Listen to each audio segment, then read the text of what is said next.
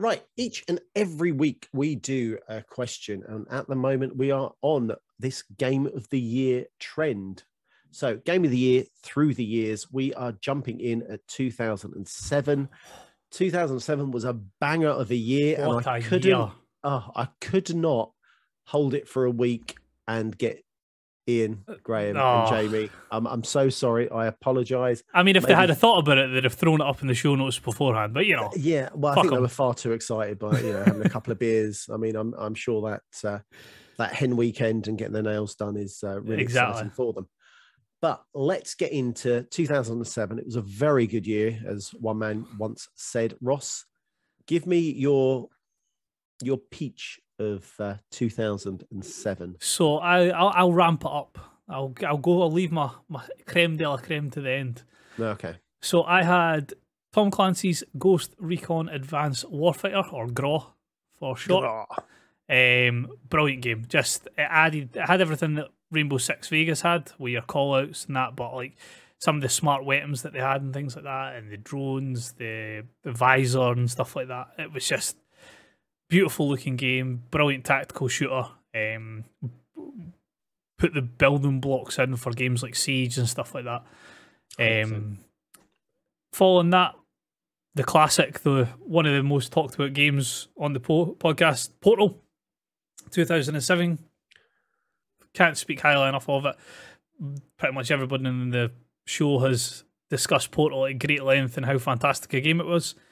And then the creme de la creme, and no, for listeners that are going to be shocked by this answer, it was not Mass Effect. Oh, you have something different. Yes, because I didn't get on the Mass Effect train until Mass Effect 2 came out, and then I went back to play Mass Effect 1 first. I missed Mass Effect first time round.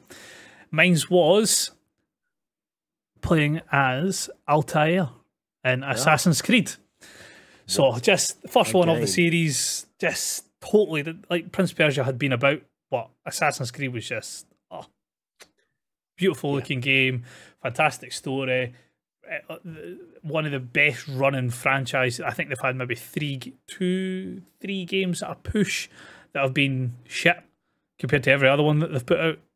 It's a brilliant series, still continues to be one of my favourite series today, but 2007, Assassin's Creed, Altair, playing in Middle East, brilliant. Absolutely, just fantastic game, totally unique in what it was for its time, and 100%. Cannot think of a better game in 2007 unless I discover Mass Effect then, but still.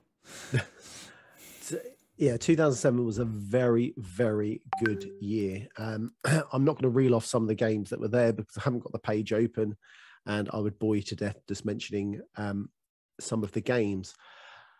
I'm going to do a top three, actually. Let's do it. Let's do. So, fuck it, there's only 2 years. Why not? Fuck it. Let's go crazy. Let's go mad. Let's, no. So, at number 3, I'm going with a little title called Seen It. Now, do you remember this game? That was the video. Yep. The video game, wasn't it? So it was a quiz game. You stuck the disc in. You got these 4 hunky controllers that plugged in. So hang on, if I remember correctly, you plugged in like a receiver. Yep. And then onto your Xbox, and then you had like a handheld. Yep. So you had the buzzer at the top, big round thing, and then you had your coloured buttons. So you could play the game with controllers. However, playing with it with the buzzers was how you're meant a lot to play better. Totally. So it'd go through movies. It would give you questions about the movie. You'd have to answer it. It was just so much fun. It was definitely kind of a party Christmas. Yeah. Oh, excuse me. A great Christmas party night game to stick on. 100%. I'm actually now thinking about it, gutted that I sold mine. I wish I kept it. It was such a cool game.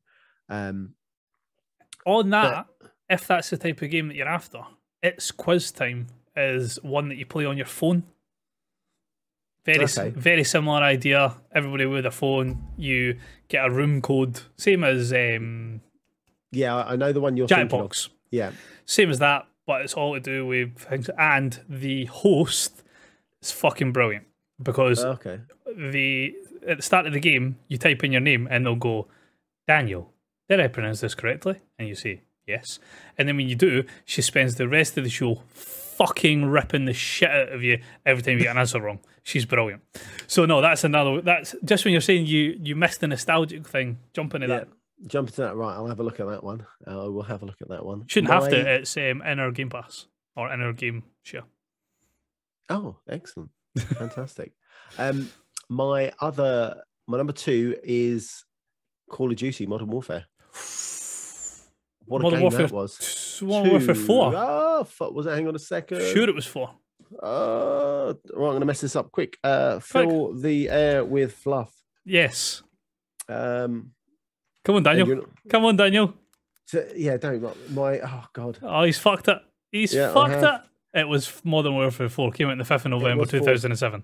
What a penis. Right. Don't worry, I'll help you. Thank you, because my typing is so slow. Modern Warfare 4. What a game.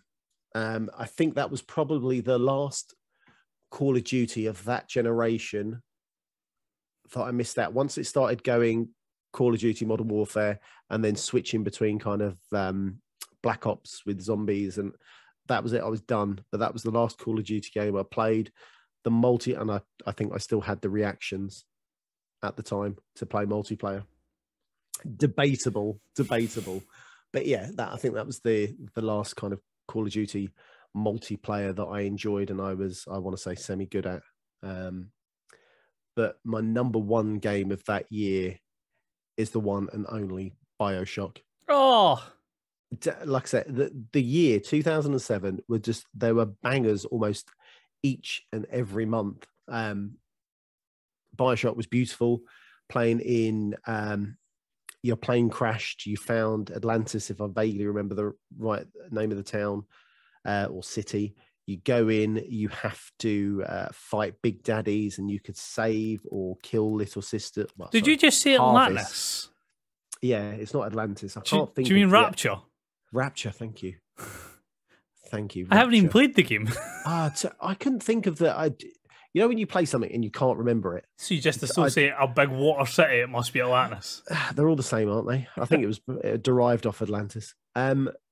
Yeah, and then saving or harvesting the little sisters and giving you that kind of, do I save them? And if I save them, I don't get enough of the, whatever the kind of the power thing was. Yeah, Adam. And then if you harvest them, you got more. However, if you got more, you got the bad ending, and it played with that kind of light and dark element. It was so cool, and definitely worth a play if you haven't played it. And it had a very cool kind of 1950s, 60s kind of vibe to it as well. So, you know, old style telephones like bird cages, but the old kind of gold domed ones that you would expect Tweety Pie to be in and stuff like that.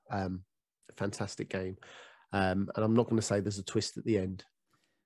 It's a game that I've never played, and it's like I don't know why I've never played it, because like reading about it, it sounds like right up my street. It looks fantastic. Obviously, they've done the remaster with a bundle, 1, 2, and then Infinite is the third one, I'm sure. Yeah, so I've got them all sitting there. I've got the BioShock collection on my Xbox, and for the life of me, I don't know why I've never played it, but it is something. Yeah, something that I do need to jump in, because, like I say, it's got that. It's first-person shooter, but it's got that RPG element type idea, because you've got the different powers you can get and stuff like that. So, and some powers you need to unlock other parts of the area. It's so good. The story's enthralling. The fights are a pain in the arse. Big daddies are hard. Yeah, some of the big daddy fights that I've seen look whoosha. That looks spicy. It's really cool. Definitely try and play it if you can. Right, we have Jamie in chat saying hello. We both look lovely. I have said hello, sir. This is for you. I hope you're not drinking too much.